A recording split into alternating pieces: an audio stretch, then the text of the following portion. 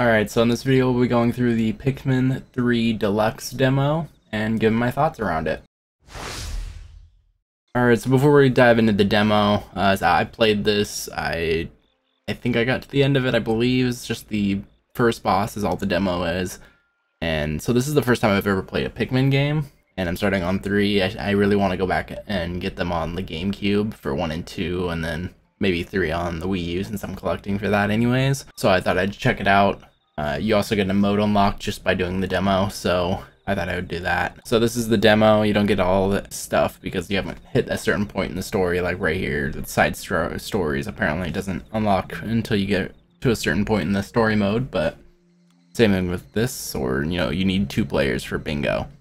Okay, never played, like I said, but you also got the Nintendo eShop button so you can go and buy the game if you're gonna buy it digitally, but I'm gonna buy it physically. I'll get it at the end of the month. And you got missions you can go through, and you got stories. Missions are just from the story, at least for right now. I'm not sure if they unlock more things as you'll actually play through it, but so you can see here, I played it on hard, and I can go back in days. So let's go ahead and do day 2. That's cool, you can play each day back. I didn't actually know that. I saw something to do with that, but I didn't realize that's what that was. And so you start in the ship. Pikmin game, if you ever played any, I'm sure this is a lot like that. Let me know down in the comments, is this different than other Pikmin games or like the originals? I would love to know that. I would love to know you guys' feedback on Pikmin 3. Is it the best one? Is it the worst one? Is it the best one for me to get into right now? Should I play the other ones first? I will gladly do that if I have to, or if you guys think it's recommended. So we'll just skip through all the story stuff so you guys don't get spoiled too much. I try not to spoil too much in videos, but let's see. So you go around and you're collecting fruit, and you're collecting different materials to make either juice for surviving each day, or in the case of other things, you get Pikmin through them. So like this flower right here that you see with a number 1 on it. As soon as I can skip through all this. I chose a weird day since it teaches you a little bit. Let's skip. There you go. So here you can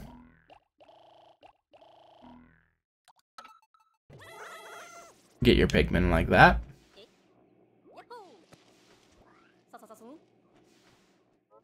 And then you can sit here and throw 1. And they'll bring back this guy, little flower, to get the Pikmin in the ground, and then you pluck them. It's a cool concept, and then the Pikmin can actually do things for you. So like there's a monster right there, and I can throw a bunch at him, and they kill him, and they'll return him. You got pieces of bridge right here that will just send as many to help as possible, and the extra will come back. We will throw 1 to him. And we'll go more Pikmin for that guy, and they built part of the bridge over there.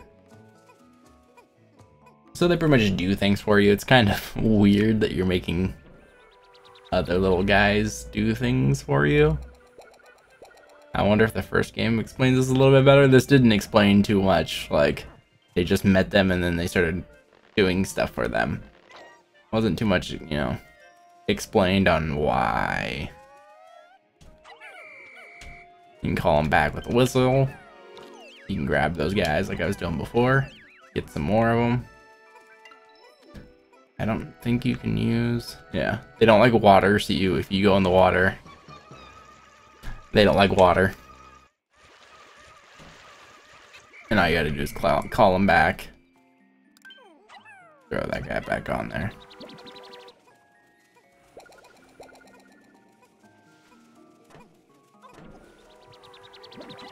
And it's kind of like a puzzle game, I believe.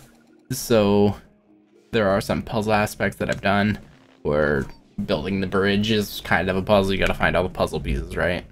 And they'll break down walls, and you gotta have different Pikmin for different walls as they break these down. And the more you add to it, the faster this process will go. There's other people in the crew that you get later on in the story, and they help you get different places as well, because they both then both of the characters can use the Pikmin. And pretty much the whole story so far is these guys change with a flower. I don't think I got to a point where that actually matters yet. I haven't found a reason to do that. It does change them, I assume, at some point. There'll be a reason on why they need to be that, but you just throw a bunch of them. This is the rest of the bridge pieces. You find these little notes or other guys that will help explain the game for you. Key thing when you're plucking, you don't have to pluck each one. I didn't realize that. That might just be because I'm new to the series. I'm sure that would be explained a little bit better. I haven't attacked. Oh, you can take a butterfly and get Pikmin out of it. Interesting. I didn't know that.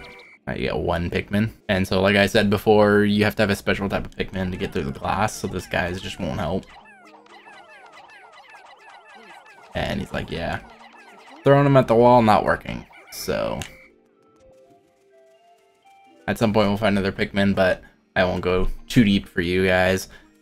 So you have, you find a little tablet thing that he uses for the map. Gives you the map. You get different types of notes for the Pikmin, what they are, each, life, controls to help you out with controls.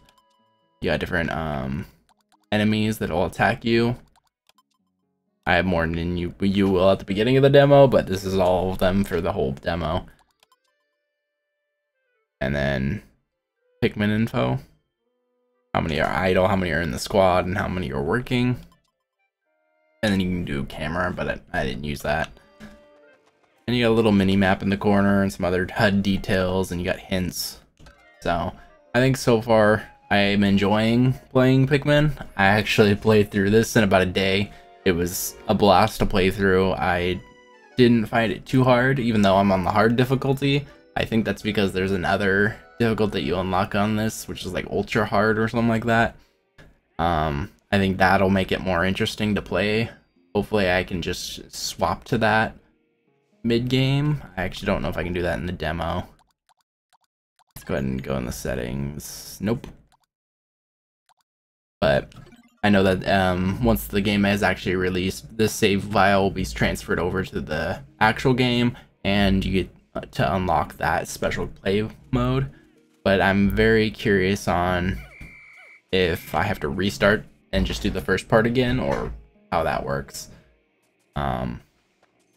Hopefully that's not too complicated. If it's just like switching this playthrough to another difficulty or not, let me know down in the comments if you guys know. I assume this play mode was on the original game, but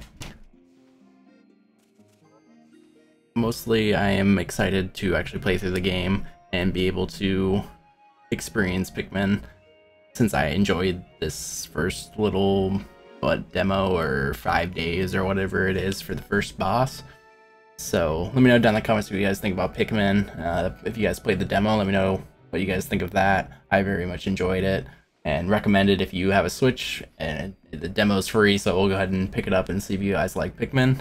And like this video if you liked it, dislike if you don't, hit the subscribe button and then turn bell notification on so you get notified when we upload new videos. I stream on Twitch. I'm gonna start doing streams with my wife, and so you guys can go check that out, and we'll play different types of games and have fun with her trying to figure out games. So, and there's also links down in the description for merch, Twitter, like I said, Twitch already, and a bunch of other links you guys can go check out down in the description. And thank you guys for watching, and I'll see you guys in the next one.